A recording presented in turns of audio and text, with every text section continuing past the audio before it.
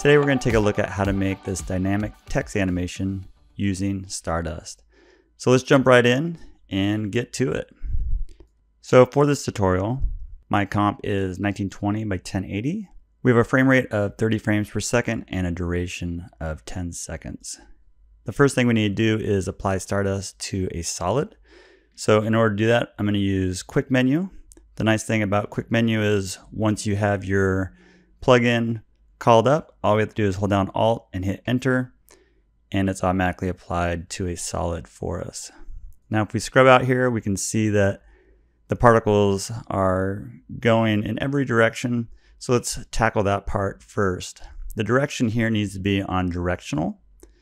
And so now they're going off to the right. Let's go ahead and change the direction span from 60 to 0. So they just go in a straight line. And then we want them to go back in Z space. So let's just rotate this so that we're at 90 degrees along the orient Y. And so if I click off of it, we do not see anything but a dot because they're all perfectly lined up in the Z direction. For the next step, let's take a look at the example. We're going to use an oscillation motion here using sine waves to animate this up and down and left to right. In order to do this and make it just a little bit easier, I created a script that will be free, that will be available with this tutorial, just to help you get it set up. It'll apply the expression to the selected property and then also apply a pseudo effect to help you adjust the values. So let's take a look at how that works. So with Stardust, we want to oscillate our emitter. And to do that, one thing that we can do is we can attach this to another layer, and we can do that manually, but let me show you a little trick that you may not know of. I'm going to reveal it in the timeline, and I'm going to select it. Using Duik, any spatial property that is selected, you can just click on Add Bones, and it's going to parent that position to this shape layer up here, and the shape layer is a guide layer, so we see it over here, but it's not rendered. So right now, nothing's happening, but now we can animate the shape layer to animate our emitter. So let's take a look at the position. I'm gonna just right click it and do separate dimensions. And we're gonna apply the oscillation motion to the X and Y separately so that we can have different values for those.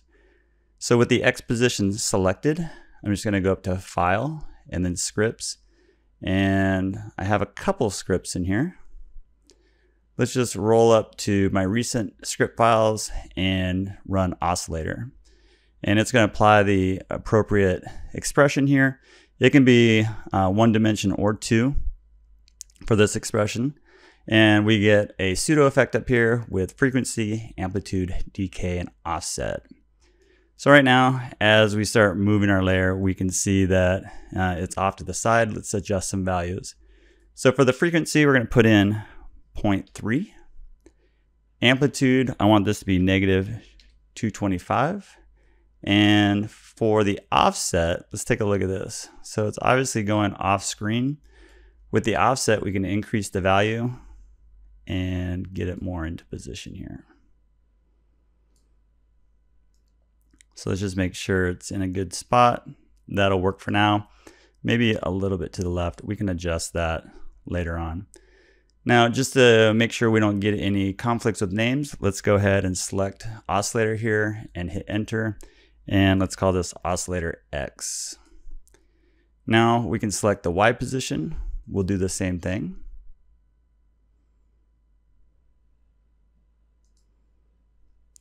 And let's go ahead and name this as well. Oscillator Y. Frequency, we're going to keep the same in case we want to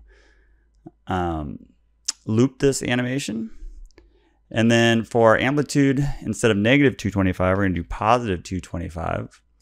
And then for the offset, let's check that out as well. Let's bring this down. And this works out pretty well. We can see the path that our emitter is going to take here. All right, let's make a couple other adjustments to get our path down. So let's go over to Stardust. We'll select the Stardust layer. And for the particle, we're going to increase the life of this. We're going to change it from 2 to 5. And right now, the particles are more or less just stacking up on top of one another along our path. So we need to also get them to move a little bit more. So let's go ahead and apply a force node. And this is how we're going to control the direction in the X and Z axes. So let's go ahead and change the wind to something like -300. And that might be a little bit much. Let's see, let's dial it in here. And let's change the Y maybe just a little bit. And this is really just personal taste. And for the Z, let's go ahead and crank this up a bit so that they really get smaller. And so now we can get the wind a little higher negative value here. And let's just take a look at what that looks like. Okay, that's looking pretty good for our path. And of course, we can make some adjustments down the line here if we need to. All right, one other thing that we can do is look at the particle and look at over life and change the opacity so that when the particle dies, it doesn't just disappear. Let's go ahead and have it fade out.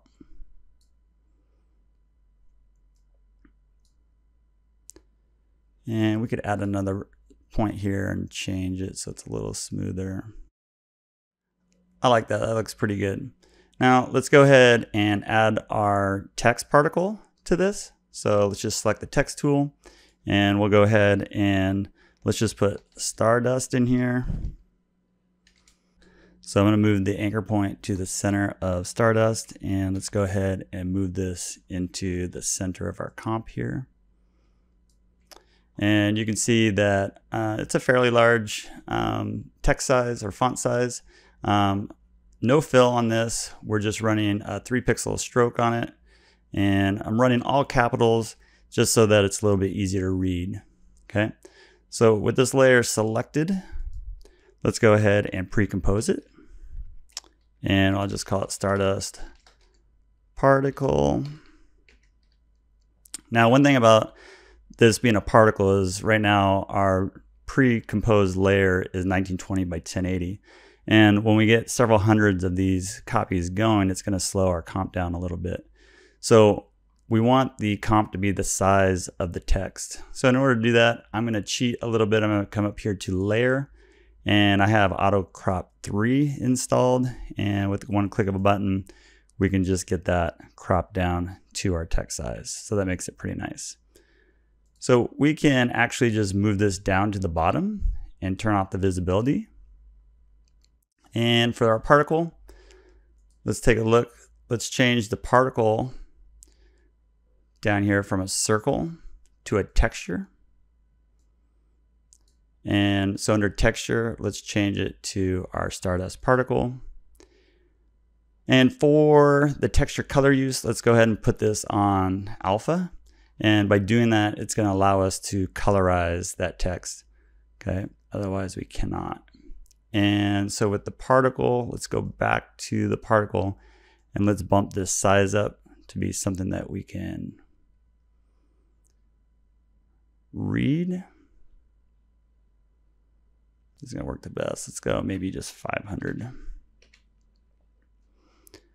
Okay, so one other thing about this is that we need to adjust the opacity because they're way too bright, especially when we change the transfer mode on this. So for the opacity, we're going to take that down all the way down to 5. Okay, so we can start to see that we're getting something a little bit closer to what we want. For the transfer mode, let's put that on screen. Let's try that. And it'll work a little bit better once we get more copies. I'm going to try and keep this a little bit faster though, so I'll avoid adding more copies just yet. For the particle color, let's go ahead and change the color over life. And so let's jump into the color gradient and let's just use one of the pre-existing presets. These are usually pretty good looking. And I don't know, I'll go with color 7 here. And if we scrub through, starting to look like what we want. And we can see that it's a little bit hard to read. I can read this one a little bit, primarily because I know what it says. So an important step here is to add a camera. So let's go Layer, New. Let's add a camera. I'm going to add a 2-node camera, and I'll just go with the 50mm and say OK. And I'm going to hit C on the keyboard to be able to rotate the camera. And right now, the particles are not facing directly towards the camera, and so they're hard to read. So we need to rotate it just a little bit. A little bit goes a long ways here. And as we rotate it more, we can start to see it more. So it's a little bit of trial and error of getting just the right angle to where they're separated enough to read from one another, but also facing the camera. So I'm going to rotate just a little bit more. And that's starting to look pretty good. As we start to rotate more, they start stacking upon one another. So we can come over here to the force, and we can adjust this a little bit. But if we adjust it too much, if we push the wind in the X direction too much, we're going to kind of undo what we were gaining from the camera rotation. Okay. So let's see what we've got going on here. So I'm going to rotate the camera just a little bit more. Okay, that's looking pretty good. So let's go ahead and bump up the number of particles per second. And we can see how that's going to affect the readability here.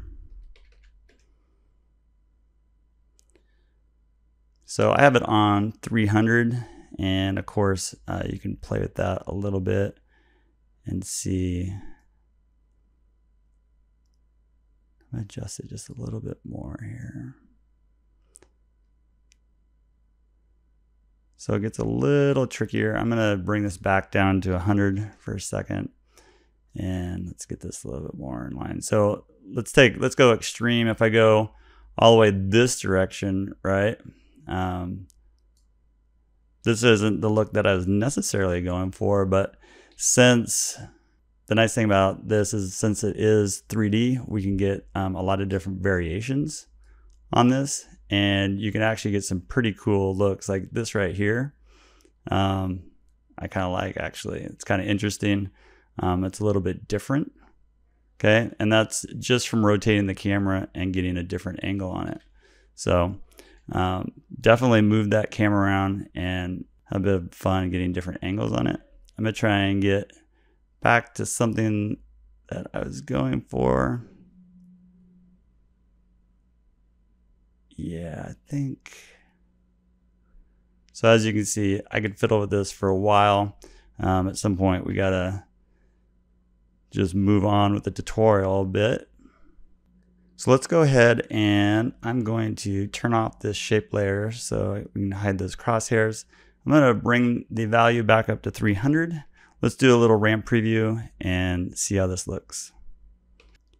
And there we go. This is looking pretty good. So a nice thing is, remember, since we have a camera and this is a 3D system, we can add camera animations in there. You can add your favorite glow plugin to it. It's a pretty fun effect, especially when you really play at those camera angles and see the different looks that you can get. You're certainly not limited to just this one here. So I'm looking forward to seeing what everybody makes with this technique. If you make something cool, shoot me a link. I'd love to see it. Thanks for watching.